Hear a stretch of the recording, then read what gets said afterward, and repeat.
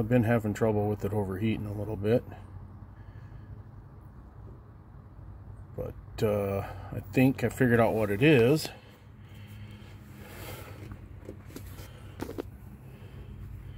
You see that fan in there?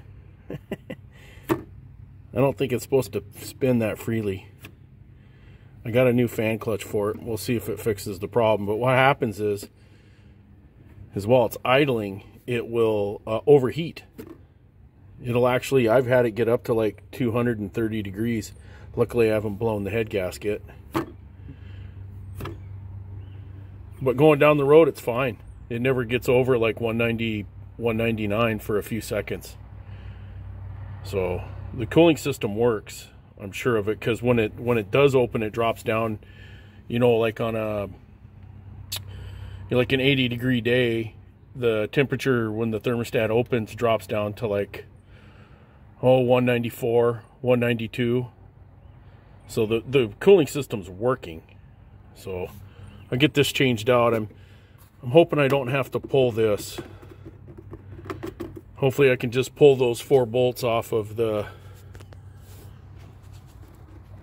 shaft down there and then finagle it out.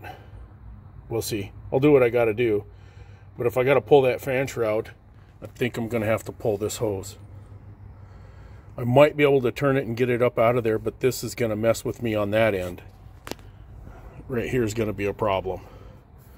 Once I get it unbolted here, but I don't want to screw up my AC. It seems to work pretty good. So, all right, we'll get back to it. Here's the old one. I think the crap came out of it, whatever's inside of it, because there's no oil anywhere in that engine bay. I guess it could have had an oil leak years ago, but this sure doesn't feel like oil. I don't know, it's something. I don't know, it could be.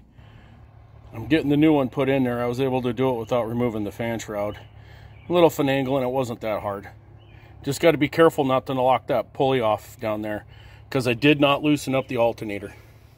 You can see the alternator still tensioned. So this is the way I'm rolling. We'll see what happens here if I can get all the nuts started without too much trouble. Well, it's installed. And I'll flip it as hard as I did the other one. It doesn't even turn a fan blade. It's like, that's it. I mean, there's a big difference.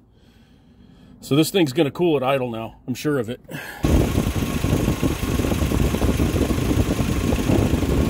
Belt's running true. Yeah, focus, you file. Wants to focus on stuff in the foreground.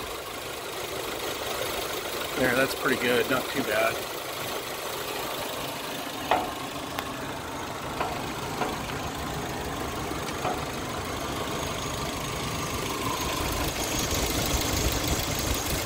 There, that's a little better.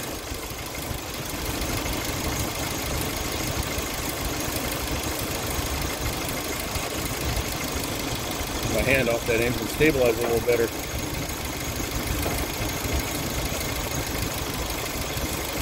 Nope, I think she's fixed. It's blowing twice as much air at idle.